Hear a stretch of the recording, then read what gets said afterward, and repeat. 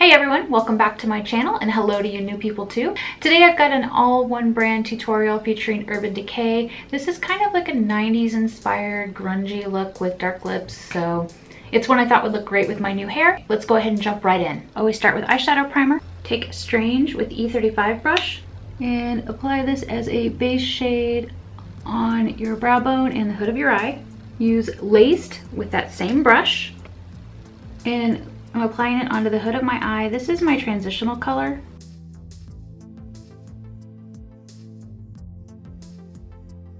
And if you have hooded eyes like I do, when you look straight forward into the mirror, you should be able to see Laced visible on the hood of your eye.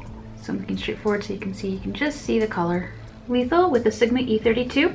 I'm putting the shade onto the lid of my eye. Just patting it on. I'm going to take Lethal with the Define Crease brush and I'm going to work that in the smoky dome shape onto the hood of my eye.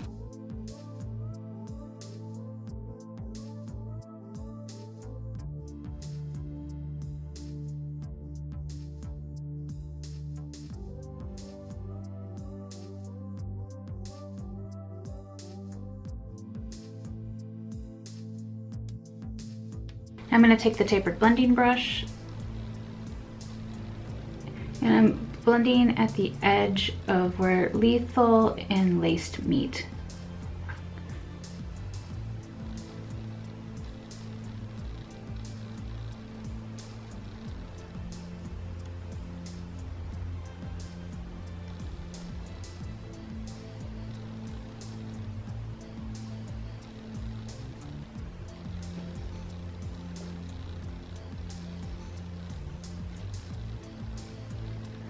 I'm gonna go back with the brush that has a little bit of lace left on it and just hit the edges all around my smoky dome shape.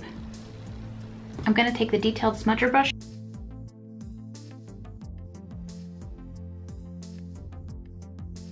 I'm gonna use Urban Decay Legend pencil.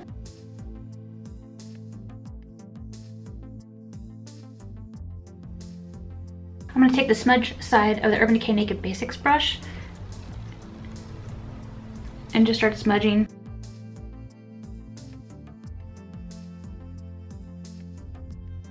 I'm going to take the Iconic eyeshadow brush and just sort of soften the edges. I'm sure you can see why I really wish this was a true burgundy.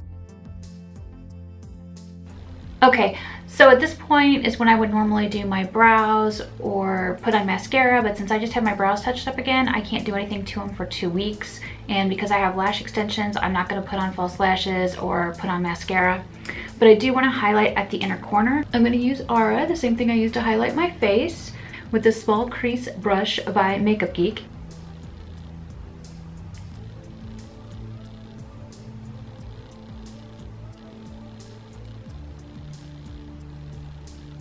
That's it. So let me show you what my eyes look like up close. Don't be alarmed by my brows. They have medication on them right now, so that's why they look the way they do. And I promise I'm not going to try and make love to the camera and no, oh my god, yes queen noises.